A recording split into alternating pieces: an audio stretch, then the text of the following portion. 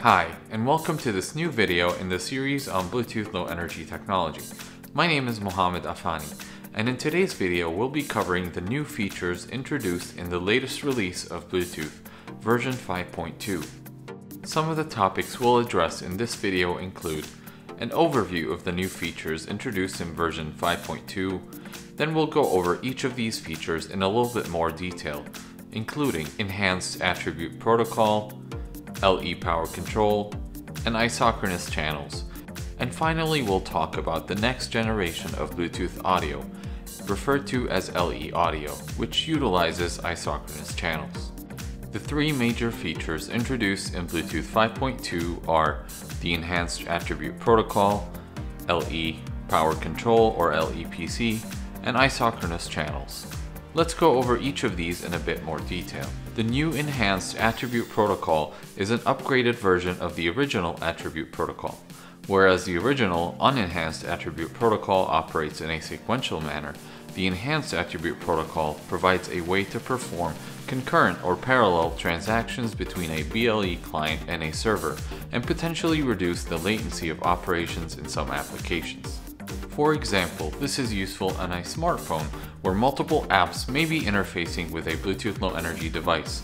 By utilizing the Enhanced Attribute Protocol, an app's attribute transaction would not be blocked while another app's attribute transaction is currently in progress, essentially allowing different apps to interact with a Bluetooth Low Energy device in parallel. The way this works is by separating the L2 cap layer maximum transmission unit, or MTU, from the attribute layer's MTU. Here's an example to better visualize this. If the L2 cap layer MTU is smaller than the attribute layer MTU, then this will cause the L2 cap layer to break up the PDUs coming from the upper attribute layer into smaller chunks and interleave the PDU chunks coming from different applications. So in this example, we have application A that is sending a PDU larger than the L2 cap MTU size, which means it will be broken up into chunks of sizes up to the L2 cap MTU.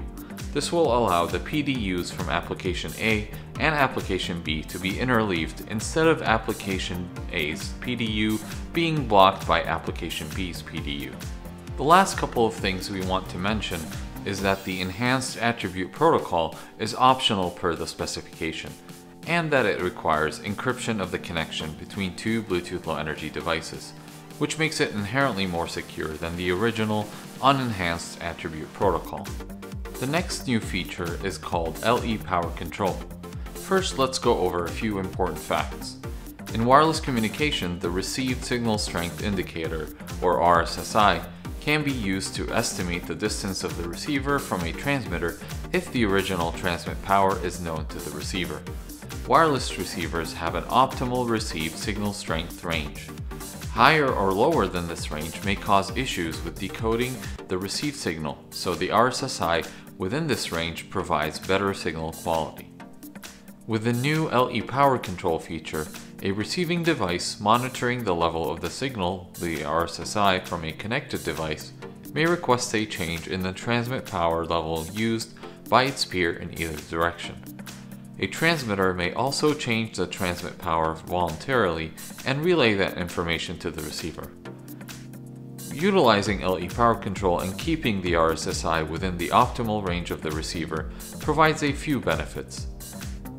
Some of those benefits include better control over the quality of the signal, reducing error rates at the receiving end, and improving coexistence with other signals in the 2.4 GHz band, including ones other than Bluetooth such as Wi-Fi and Zigbee.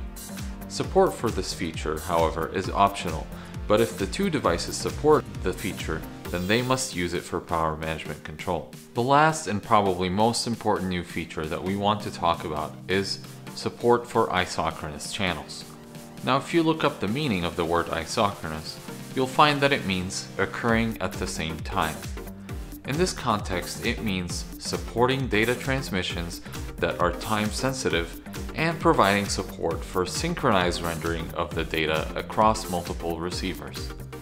This new feature serves as the foundation for the next generation of Bluetooth audio, referred to as LE audio. It introduces a new physical channel in Bluetooth Low Energy called the LE Isochronous Physical Channel, which can be used on any of the LE PHYs, including the 1 megabit PHY, the 2 megabit PHY, or the LE coded PHY, which includes S=2 or S=8 configurations. Isochronous channels are supported for both connection-oriented and connectionless communication such as broadcasts.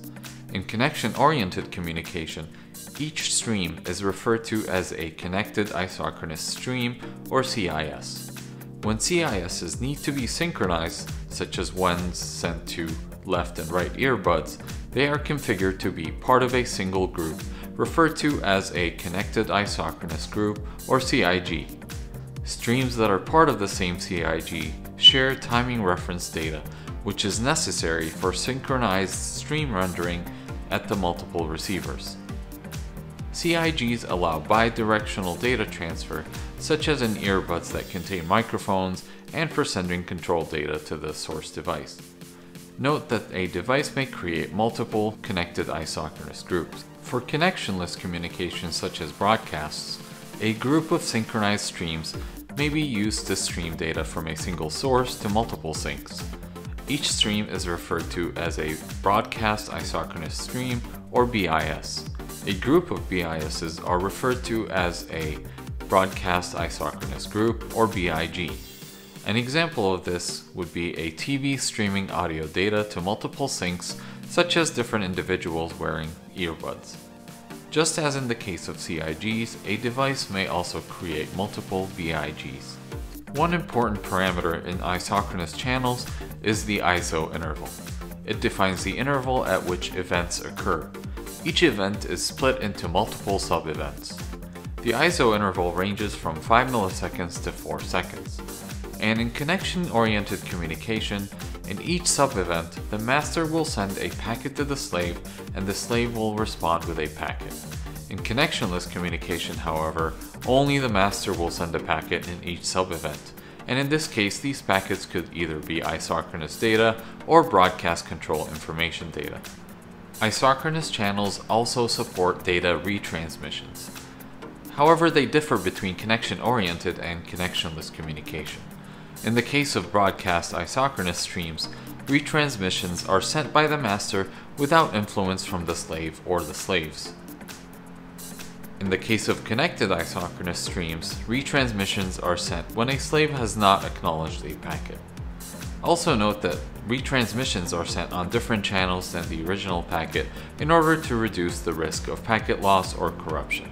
Isochronous channels are the foundation for the next generation of Bluetooth audio, which is referred to as LE audio. LE audio operates on Bluetooth Low Energy rather than the traditional Bluetooth Classic or BR/EDR, as in most current audio applications.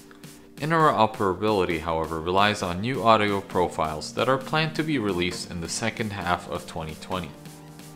LE audio not only provides support for the same features as Bluetooth Classic, but also introduces a few new features and enhancements. For example, it introduces a new higher quality and more efficient codec called LC3.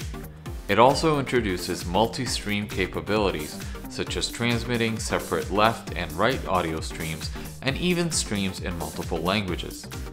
Other features include support for enhanced Bluetooth hearing aids and support for audio sharing and audio broadcasting to unlimited listeners. To learn more about Ellisys, provider of the world's most advanced Bluetooth analyzers, visit Ellisys.com. Have a need for training or design services? Then contact our training partner, NovelBits, at novelbits.io. I hope you've enjoyed watching this video and learned a little bit more about BLE. Thank you for watching, and I'll see you in the next one.